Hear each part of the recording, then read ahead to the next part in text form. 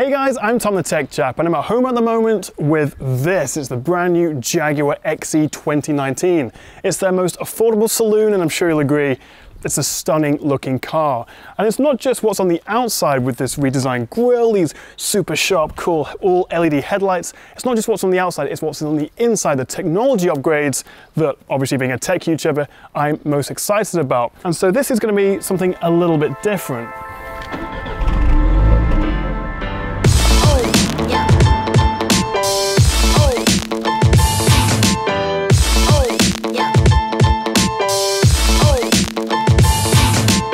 James! Tom, how's it going? Going very well, thank you. It is a beautiful day and we're sat in a beautiful car. It is lovely in here. So you are James of Barbster 360. That is me, yes. And you make videos on tech and some cars and gadgets and all sorts of things. I film pretty much everything and anything over on my channel. You should definitely check out his stuff. Oh, but I want to to do something a little bit different today. Okay. Okay, so we've got the Jaguar XE. Yes. And have you ever played those video games like Gran Turismo and Forza? I love Forza. And you know those photo modes that you have in the car? Do you see where this is going? Yes, I see where you're going now. So there's photo modes where you take a beautiful car, put it in a beautiful location, and then take some sexy photos. Yes.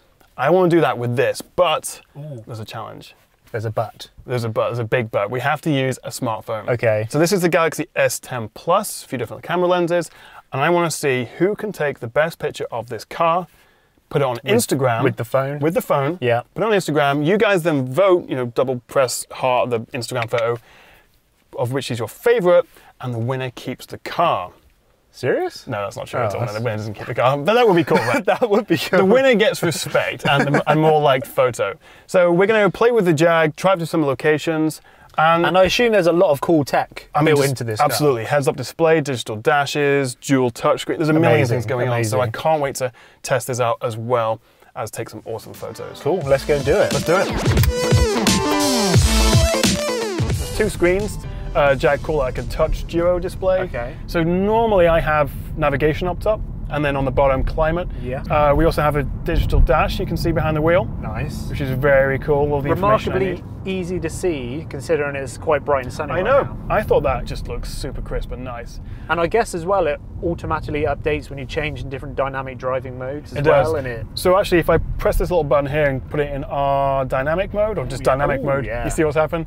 Go faster red, James. That's how it works. But actually above that, right here in the windscreen, I can see a new heads-up display, which again gives me speed, the speed limit at the moment, and also nav instructions. All right, James, we have made it. Oh, okay. This is location 1. Never used this before, by the way. Okay. Got an advantage. Yeah, doesn't matter. I'm gonna win anyway. So when I take a picture of a car, I want to position myself at pretty much 45 degrees away from the car because I really feel like it enhances the kind of the look and the design of the car. And also, I want to bring myself down a little bit to really emphasize the design and the look of the car. We're using a phone, so I want to optimize the 3 different cameras on this phone. So we've got the telephoto, the normal, and the wide. And I'm feeling maybe a nice wide shot to really emphasize that kind of big front end of the car. Okay, so James is talking all about angles and things. For me, I like to have more of a depth of field. So actually, if you ignore all this behind the scenes camera equipment, and then come this way, I like to have a sort of foreground, a midground, and then a background. And then say put it in the telephoto zoom, kind of have this leaf of this tree a bit blurry in the foreground. That's the best photo. That's the real winner, James. Thanks, mate. So I mean, that was a cool location. I love the nature vibe you were going for there, but I feel for my location, we should do the opposite. Okay, that sounds interesting. Any ideas? The little city called Wales. Wales? Wales. Wales. Wales, not Wales, Wales. Not Wales. Not the Wales in the sea, not the country Wales, but the city of Wales. The smallest city in England, Wales. Okay. Now I would say dual drivers there, but for insurance reasons, you're not allowed to. Right now we're in a little town called Cheddar, which has famously a big old gorge, Cheddar Gorge, and it's incredible. It's beautiful driving around here. Because even though this is a pretty big car, it just feels so light. And also obviously with that 2-litre petrol 250 PS, it's pretty nippy as well. So as we were filming this video, our GoPro actually died, it went out of battery, which could have been the end of the video, but fortunately because the Jag has some super speed USB ports, I can actually plug it in and then charge up my tech. It will obviously charge this, laptops, your phone, so I can be making my video on the go. You see a little cubby hole at the front there? This one? At the bottom, yeah. Get your phone, put the back side down in there. Tell me what happens. It starts charging.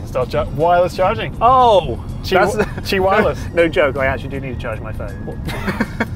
Great. You come out on a shoot with a dead phone. Great. We also have some pretty sweet speakers.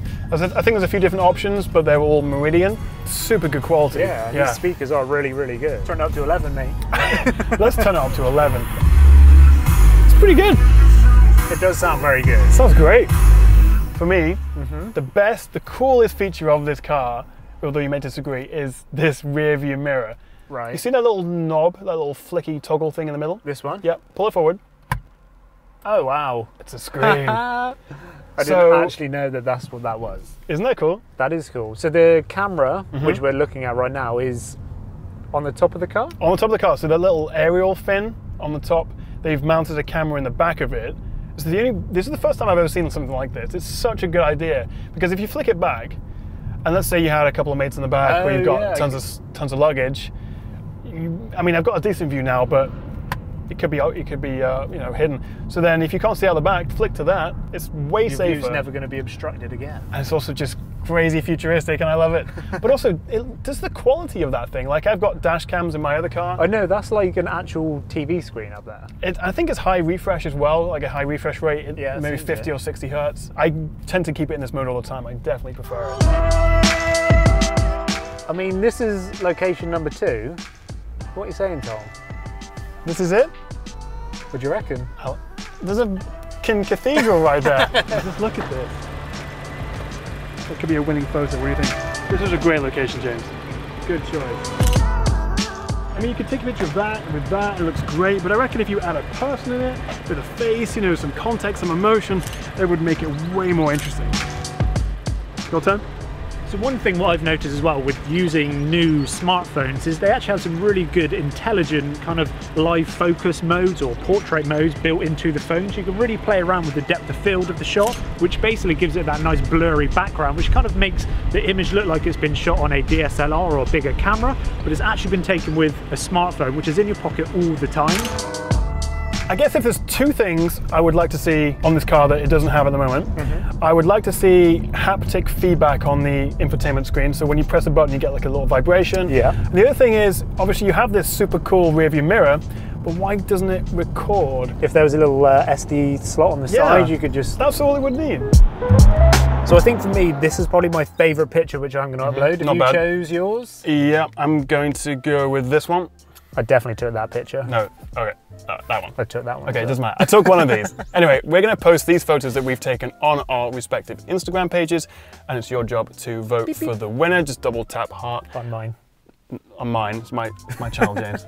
And then the winner does not win the car. That's a shame, that really. It is a bit of a shame, but we've had a great time with it, and also I mean, the real winner is this car, the Jaguar XE. It's got to be. It just looked great in every location we took it. It was just so stand out. Yeah. The locations kind of came second, and the actual car just really popped. The vibrancy of like absolutely. I mean, the red. It's beautiful. Yeah. I've been lucky enough to drive it. It's around town. There's windy roads at Cheddar Gorge. It's beautiful, and the sort of mid-tier car. There's higher level spec ones, but this was just sublime. But obviously, tech YouTuber. It's all this technology that stands out with that digital dash, the heads-up display, the Meridian speakers, dual infotainment system, the fancy rear-view mirror, the wireless charge. There's so much to talk about. There is so much. And if you're into tech and a bit of a nerd like us, that stuff, well, I really appreciate. So a big thank you to Jaguar for letting us have a bit of a play with this. A huge thanks to James for coming on the channel and helping out. And thank you for asking me to come over. Hopefully you'll come on again. Hopefully, if these guys like me enough, then yeah. Thank you so much for watching, guys. Let us know what you make of the Jaguar and our little collab in the comments below, and we'll see you next time right here on the Tech Chat.